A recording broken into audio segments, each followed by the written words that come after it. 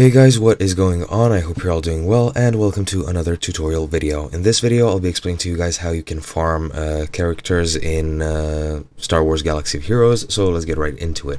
First of all, Star Wars Galaxy of Heroes is a character-based or team-based, turn-based action-adventure game where you make a team out of heroes who are characters from Star Wars and send them into battles.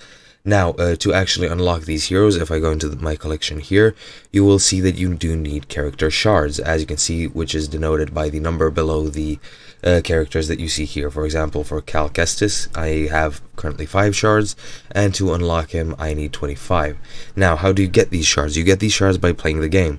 That means doing battles, for example, light side and dark side battles. If you go into them, once you beat all these battles on normal, these 6 in particular here, and for each one that you unlock further, you will be able to play them on hard, and once you complete them on hard, you will guaranteed get a character shard for beating a map on hard for the first time, and you get a slightly lower chance for the next times that you completed.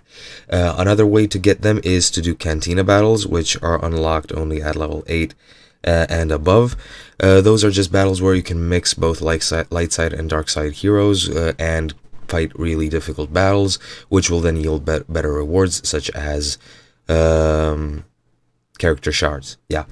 And another thing you can keep in mind, you can simulate, or I don't remember what that mechanic is called. However, once you complete a map with 3 stars, you will be able to automatically complete it again up to a limit daily, which can speed up your farming process. But yeah, that's been it. I hope you guys enjoyed, and I'll be seeing you guys next time.